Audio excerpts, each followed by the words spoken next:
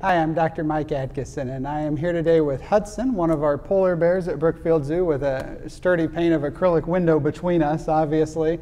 We wanted to share with you a little bit today about some recent bear exams that we've done here at the zoo and talk to you a little bit about our polar bears and our grizzly bears. Hudson is our 12-year-old male polar bear here at the zoo, and he recently had a health checkup just to be sure that everything was going well with him.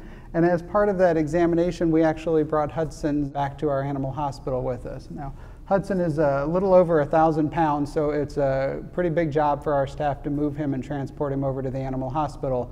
But by doing so, we were able to do some procedures that are fairly new and cutting edge with polar bears, and one of those things is to get some really advanced imaging on him. We've recently acquired a new table for our CT scanner, and that table allows us to accommodate up to 2,200 pounds, so some of our absolutely biggest animals here at the zoo, we are now able to get through our CT scanner. And with that, it gives us the ability to really get a good look at all of the organs inside of their body, to also look at their joints, their bones, and just get a really good overall look at the health of these animals. One of the other things we were able to do while we had both Hudson and Nan, our female polar bear, over at the hospital was to do a reproductive assessment on both of them. They've been a breeding pair now for several years here at the zoo, but unfortunately have not produced any offspring yet.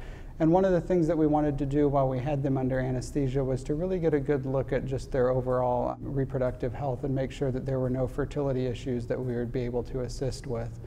With some of our animals, a little bit of assisted fertility, just like in people, can sometimes make the difference between a successful pairing and an unsuccessful one.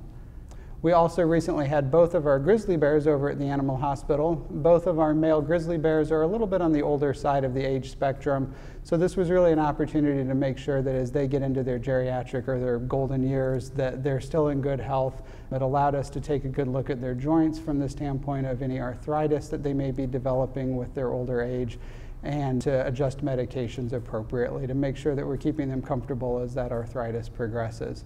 It's also a chance for us to take a good look at their teeth and to do any dental work or dental care that we need to do, and again just gives us the ability to really get a good look at their overall health.